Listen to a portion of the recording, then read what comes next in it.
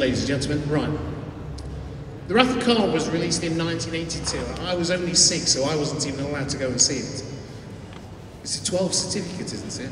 You know, it's quite one of the more violent for its time movies out of Star Trek. But Star Trek II, The Wrath of Khan, changed Star Trek forever.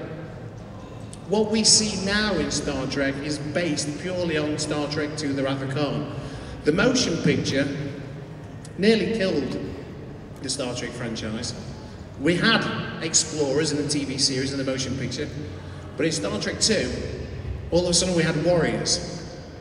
We had a more nautical feel. It became more militaristic.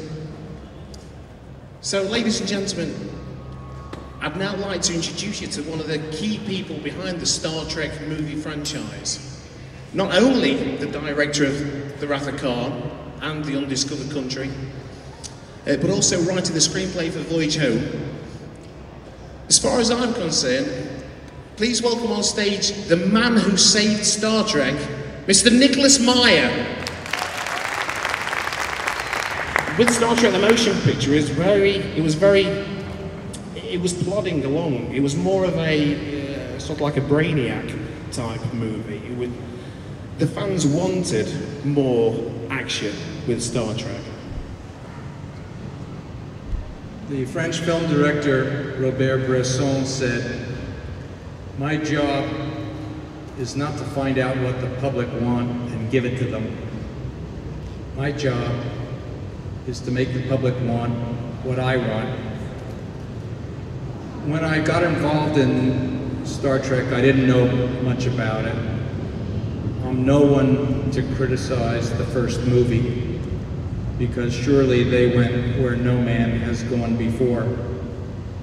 And I could form impressions about what I did or didn't want to do on the basis of the risk-taking that was taken by other people. What I loved about Star Trek when I was first exposed to it, which was not when I saw it on TV, because I didn't, but when they showed me the movie and showed me some of the episodes, and I was reminded of a series of English novels that I read as a kid about Captain Hornblower, who was a Napoleonic era English Royal Navy sea captain. And I thought, well, this is Hornblower in outer space. And so the entire sort of nautical influence to which you referred descended from that idea. I can't remember your question. It was not only the nautical film, we actually felt like you're on the submarine. It was very much, if I can say, it was very similar to Das Boot. Very similar to Das Boot, the German film. Yeah, they ripped me off. You was all the Nazis ripped me off. You felt enclosed. It was claustrophobic. It was supposed to feel claustrophobic. I never understood. Is there a tremendous echo here? Can you hear what I'm saying? I never properly understood why the interior of the Enterprise resembled a Holiday Inn. And I didn't get why they were in pajamas. There was a lot of things I didn't understand. So in trying to recast the world of Star Trek in my own imagination, which I was free to do because no one was stopping me, I did try to take everything and make it more claustrophobic. I think Mr. Roddenberry always felt that the Federation, that the Starfleet was sort of like the Coast Guard. I thought it was more like the Navy. And it was sort of clear to me that what was going on was a species of gunboat diplomacy in which somehow what we used to call the white men, but will now call the Federation, knows best. In in Star Trek VI, I carried the idea even further in terms of claustrophobia and sort of the nuts and bolts of where people slept and how they cooked for them and everything like that. Okay, we're going to open the Q&A session now, so has anybody got a question? There's a guy right there in the front. I'm going to jump down, bear with me. Sorry, are you asking me if I had any instructions from Paramount? Any instructions, but also what was their vibe to you, like this is a last chance, please help us, or are we fine? Okay, simply put, the first movie, whatever one thought of it, still made money. And Paramount's feeling was that they would try to make another movie. There were t-shirts that said at one point, you know, we're going to do it till we get it right, or something like that. They weren't going to throw anything like the budget of the first movie at the second film. I don't think there was at that point any thought of, quote, rescuing the franchise. It certainly never occurred to me. I was just in charge of making this movie, and that's all I set out to do. What was nice about my experience, and it was a wonderful experience, was that I got to work with a whole bunch of really wonderful and very nice people. I was a total stranger to it. The cast made me feel welcome, and I had a free hand. No one was telling me what to do. That doesn't happen very often, not outside my house. So it was very enjoyable to sort of dream the whole thing up from scratch and say, okay, let's just start over here.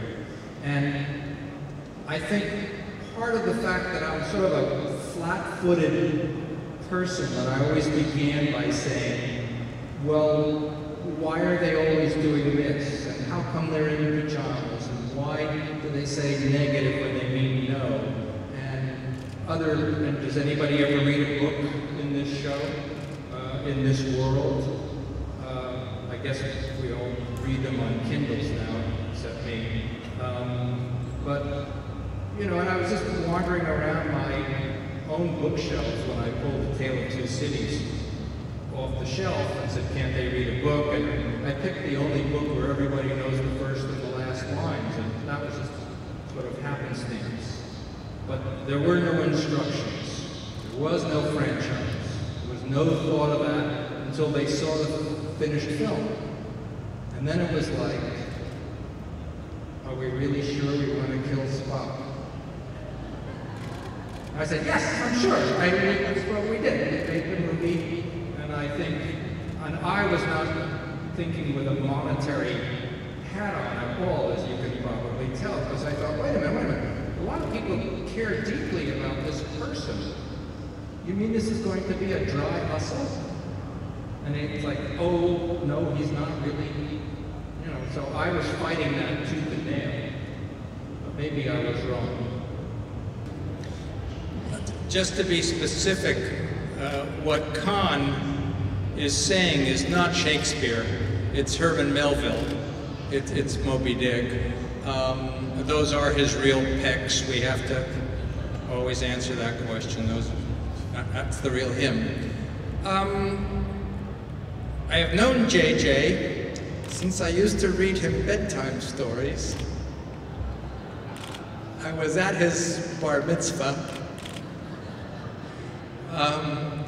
And he is a lovely kid, and I just did this Houdini mini-series in America with his dad, with whom I've been partnered for 100 years. Having said all that, it was hard for me to understand the world that, the Star Trek world that JJ is depicting. I didn't think Spock goes around slugging the shit out of people. I didn't think that was the same world.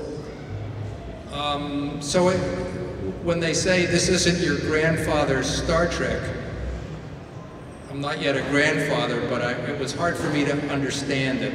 I think JJ's filmmaking skills are entirely enviable, and I admire them.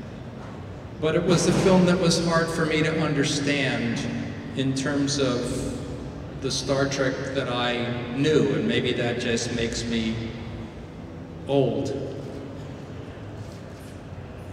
Okay, another question? We've got one just there. Hi, sorry, Matt. I read recently in an interview you seem to have quite a good relationship with Leonard Nimoy, especially for developing Star Trek VI, The Undiscovered Country. So I was just wondering if you had any particular memories or anecdotes about working with Leonard. Can somebody, I heard something about Star Trek VI and a relationship, but I didn't hear with whom. Any particular memories about working with Leonard Nimoy? Star Trek VI came about with a conversation between myself and Leonard Nimoy. Paramount wanted to make another film with the original cast. He asked me if I had any ideas. I never have any ideas. But I went for a long walk with Leonard, and this was, I guess, around 1989 or 1990. The wall had just come down in Berlin, and he said, you know, the Klingons have always been our stand-in for the Russians. I said, some of my best friends are Klingons. Anyway, he said, what if the wall comes down in outer space? Who am I if I have no enemy to define me? Which I think is an interesting question. You may remember that the conservative philosopher at Harvard, Francis Fukuyama, wrote an essay after the wall came down, wondering, have we reached the end of history? And that became the central catalytic conceit for this last Star Trek film. It was made on a very, very tight budget, tighter than any of the others proportionally. And it's funny about the movie, watching it now, I think it's a good movie, but there's one aspect of it that does give one pause, which is at the end of the film, Kirk says, people can be very frightened of change, as indeed we can. But the film looks somewhat smug in a way that it envisioned at the time a brave, new, improved world. We were no longer eyeball to eyeball with the Soviet Union, with mutually assured destruction if anybody used these god-awful weapons. But is now an improvement? It's a question that must be asked, because instead of the brave new world that I think the movie was celebrating, we have a world that may not be so new and improved, where the nuclear bomb will be in a suitcase instead of in a missile silo. So it's my memories of it are sort of blended, if you like, with a certain self-consciousness about the way things have turned out so far. Okay, our next question was from this lady there. Hello there. Before The Wrath of Khan was released, I remember reading somewhere that there had been alternative endings filmed. Never. No? So I was going to ask you what they were, but obviously there weren't. Yes, it was in a newspaper. It said there'd been two. Oh, well, was it in a Murdoch newspaper? A British newspaper, so... Say no more. So there wasn't. Right. Thank you, that answers it. Okay, next question. We're not having many from over this side. Oh, that gentleman there. Hello. What was your working relationship with Gene Roddenberry like? My working relationship was very, very slight. But it's funny, you know, when you ask people about their memories of things that happened years and years ago, you know, trial lawyers and policemen will tell you that eyewitnesses are the least reliable witnesses. My memory, for example, of Gene Roddenberry as it relates to The Wrath of Khan was that, oh yes, I was introduced to him, I met him, and that was about it. Subsequently, I was at the University of Iowa Library where my papers are collected, and I was shown an entire file of correspondence between myself and Gene Roddenberry over the screenplay that I wrote of The Wrath of Khan, in which we were arguing back and forth. If you think of the Star Trek, I hate to use the word franchise, but the Star Trek world as a bottle of a given shape into which different writers and directors have poured their own vintage, then I think, and a lot of writers over the years of various series and directors have done this. I think for some reason the vintage that I was pouring in was distasteful to Gene Roddenberry. I think he had an optimist's view of human destiny and where things would go, and I did not share that view, and I think he took exception in one form or another. He took an even graver exception to Star Trek VI, where the crew of the Enterprise was depicted as bigoted in relation to the Klingon species. This was very painful to him. We didn't work together during the course of making either of the 3 films that I worked on. But I did have encounters with him before going to work when he reviewed the scripts of all of them. And, you know, I don't think he was happy. I think he was happier when he saw the finished films. I think he was happier with Khan, and he was happier with Star Trek VI, which he saw shortly before he died. And he sort of, I was given to understand that he changed his mind when he saw the finished thing. A lot of times, when you hear about something in theory, it doesn't sound so good, or it mightn't sound so good. And then you see how it's actually done, because it's all about in the doing. That's what art is about. It's about execution, how you did it, whether you did it right. Before Spock was killed in this movie, I got threatening letters from people saying, if Spock dies, you die, and whatever, helpful things like that. And I'd say, look, the question is not whether Spock is killed, but whether he's killed well, whether his death seems organic, part of the story, makes sense, has meaning. Otherwise, it just looks like, you know, an arbitrary thing that somebody, you know, did to get a rise out of somebody. It becomes manipulative. All art is manipulative, but we don't want to know that we're being manipulated. And I think the reason that people accept the death of Spock is because it's part of the story, and it works.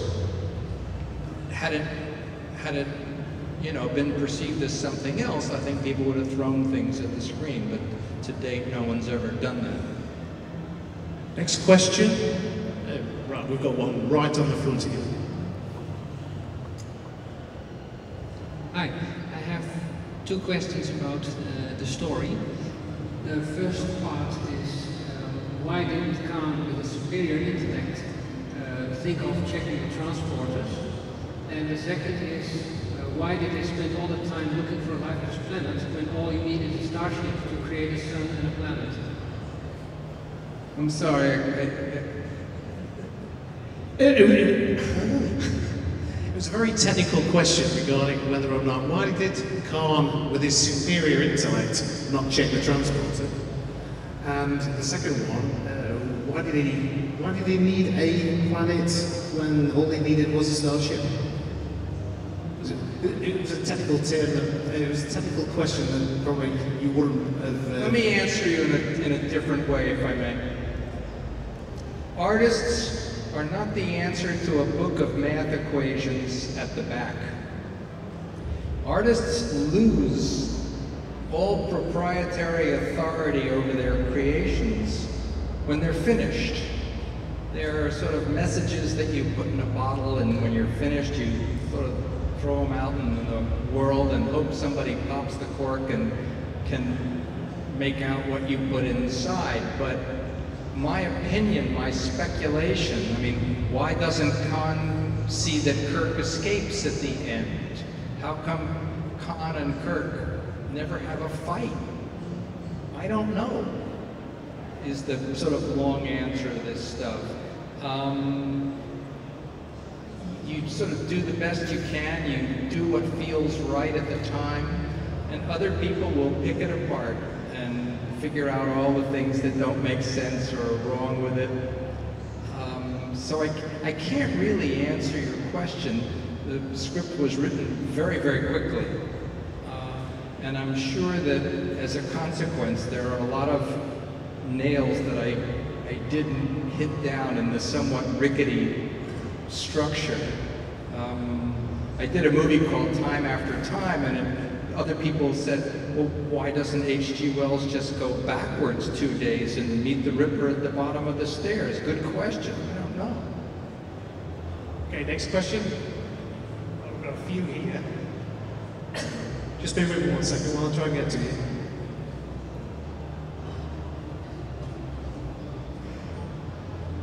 Hi, how are you? Hello. After the success of Wrath of Khan, did Paramount approach you to direct the next movie? Yes. If you did, why did you do it? Well, I've already specified my objections to Spock's not dying when I thought that was the whole idea. And I've never understood the resurrection notion generally, so I didn't know how to do it. What would you have done? What would it be about? Sorry? What would if I had done a third film? I don't know. I don't get many ideas that I think are any good. You know, I just think, oh, that's shit. You know, I'm very big on self-censorship. Okay, another question?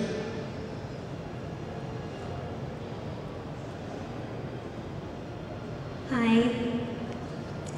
I just wanted to ask you why it was that, I mean, it seems like you wrote quite a bit of the screenplay for Wrath of Khan, and I was wondering why you're uncredited. Why was you uncredited? Oh, how the screenplay of Star Trek II came to be written. Gosh, most people must know this story, but so forgive me, but I was ostensibly involved as the director of the film. And Harv Bennett, who was and remains a dear friend, was the producer.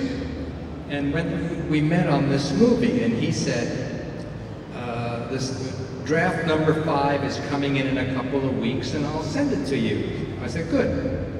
And it was about 4 weeks later that I woke up and said, well, whatever happened to that Star Trek project and draft 5? So I called him up and he said, oh, I can't show it to you, I don't like it. So I said, well, what about draft 4? And he said, kid, he always calls me kid.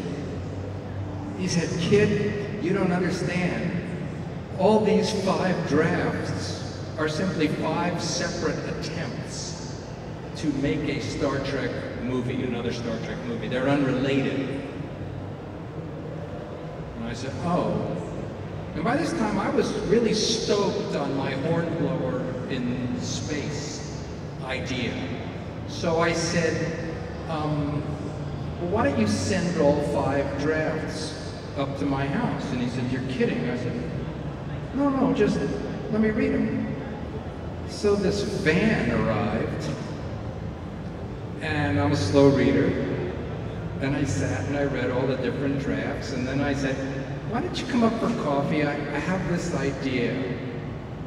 And so he and his partner, a man named Robert Sallin, came to the house, and I said, and I had a legal pad, a yellow legal pad, and I said, here's my idea. Why don't we make a list of anything we like in these 5 drafts? It could be the plot, it could be the subplot, it could be a sequence, it could be a scene, it could be a character, it could be a line of dialogue. I don't care. Just make that list. And then I'll write a new screenplay and try to put as many of those things in as possible. What's wrong with that? Because they didn't look happy. And they said, well, the problem is that ILM, Industrial Light and Magic, says that if they don't get a screenplay in 12 days, they cannot guarantee delivery of the shots in time for the June release of the movie. I said, what June release of the movie? This was only the 2nd movie I'd ever directed or proposed to direct, and I couldn't believe it. They'd already booked this thing into theaters. You have no script, and he goes, well, that's how. And I said, well, okay. So, I think I could do this in 12 days. But we have to do it now. We have to write down now what we want. And they still didn't look happy. And I said, what's the problem now? And they said, well, the problem is that we couldn't even make your deal in 12 days. And that's when I made my big mistake. I had an agent who at one time had thought of studying to be a priest. And when I told him this story, he knew he could never have been a priest because he tried to kill me. I said, forget about the credit, forget about the deal, forget about the money. We're just talking about the writing now. Because if we don't do this now, there's not going to be a movie. So they looked at each other and they said, well, okay.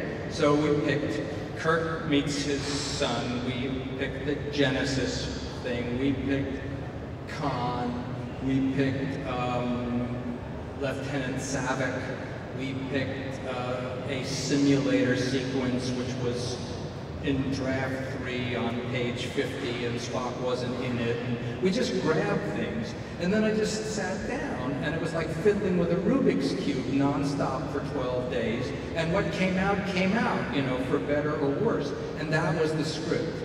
And basically the dialogue was all mine, but the other things came from all those 5 people who had created stuff that I could never have thought, you know, I'm not a sci-fi person, so, you know, I saw the episode with Khan, and I got that, and I built on him, and he went into exile, and the woman went with him, and so forth, and I just built things, and as I was playing with these different story elements, the themes and ideas of the movie and what it was about became clear to me, and I started writing into those ideas, which is friendship, old age, death. Those, for better or worse, is what I thought the movie is about, not what I'm telling you it's about, because I don't have that authority. But what did I intend? Yes, and that's how it came to be, and that's why I don't have a credit on it. Unfortunately, ladies and gentlemen, that's actually all we've got time for. So, ladies and gentlemen, Mr. Nicholas Meyer.